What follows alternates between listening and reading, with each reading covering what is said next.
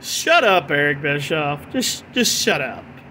Like, I get it. Tony Khan shouldn't have said what he said, and it was stupid what he said. But for Eric Bischoff to call Tony Khan a clown for doing this, like for AEW going after WWE, when that's all he did when WCW was going after WWF, like, really, Eric Bischoff? Really? You have no room to even talk in this situation at fucking all. At all. You did the same fucking thing. The same thing.